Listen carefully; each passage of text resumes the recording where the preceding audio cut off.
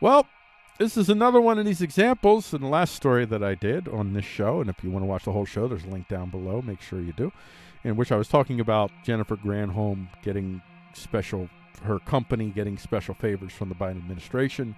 This is another example where we have someone who, surprise, surprise, is in a position of authority based upon moral posturing that he himself is not living up to. In this case, we're talking about John Kerry. And we're going to call this one, we're going to call this the video version of this. Let's call this John Kerry Financial Records Exposes Conflict of Interest at Climate Czar. John Kerry Climate Conflict of Interest, Grassley Financial Disclosure. That's the key phrase we're going for.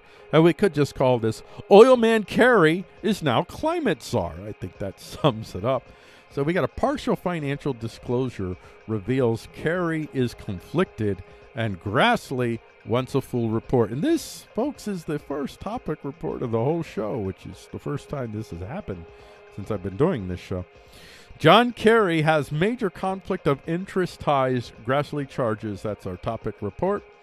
From The Hill, we get Grassley asks Blinken to provide potential conflicts involving John Kerry. Senator Chuck Grassley, Republican of Iowa, on Monday requested additional information regarding potential conflicts of interest related to John Kerry, President Biden's special envoy for climate, and his previous involvement in finance and energy investing after he left his government post as Secretary of State. In a letter to Secretary of State Anthem Blinken, Grassley wrote that it is unclear exactly what matters Mr. Kerry has been barred from working on and whether he has received any waivers for specific matters that he would otherwise be recused from, according to Axios, which obtained a copy of the letter. The operation of good government requires a faithful adherence to ethical rules, Grassley said. Well, that's not possible.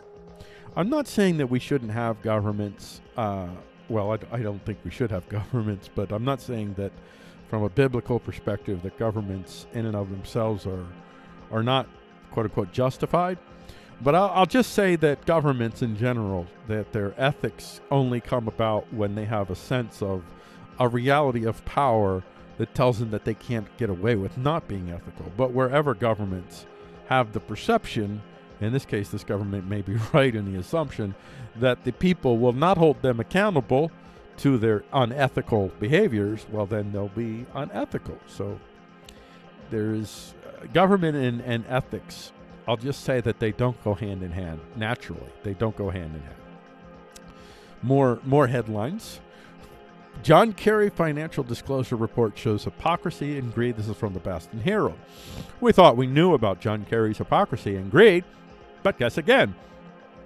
It turns out that while the former Massachusetts senator and current Biden administration climate czar was lecturing us all about climate change, he was holding dirty oil and gas stocks and pulling down millions in corporate earnings. Of course he was.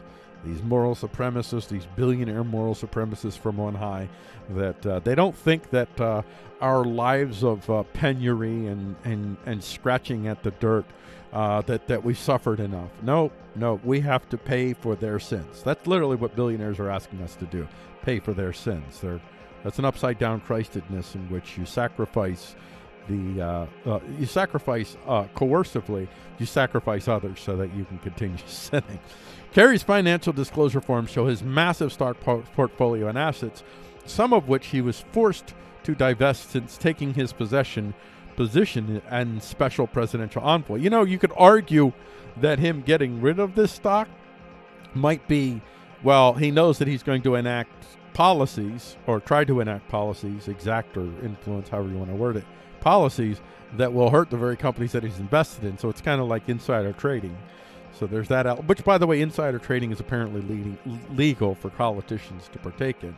So that's all you need to know about government, that it's perfectly legal for politicians to use their insider knowledge about what government is going to do to make decisions about how they will invest in the stock market. You can't prosecute them for that.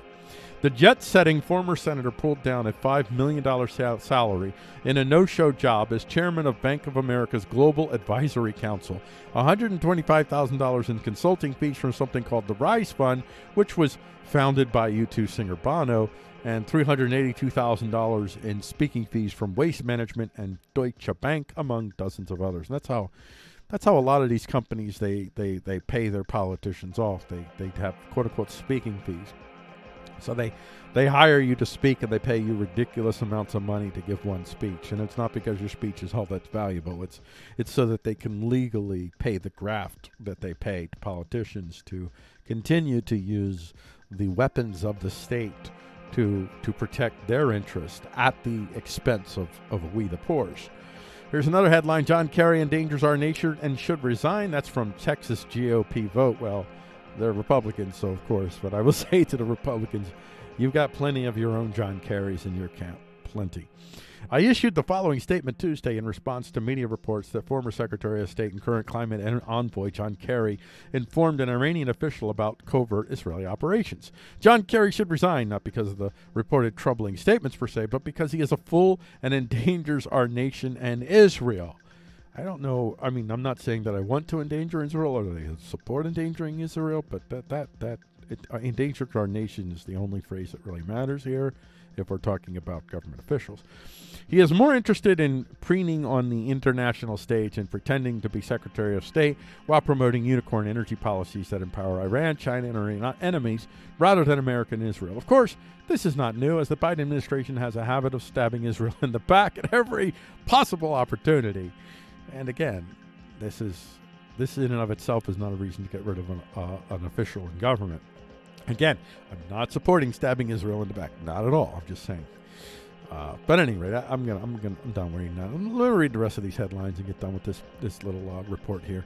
The facts around leaked audio about John Kerry from CNN.com.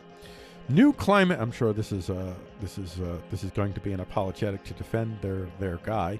New climate envoy John. I could be wrong, and I'm not going to read it. I don't care. I'll let you read it. It's there. The link is there for you to read.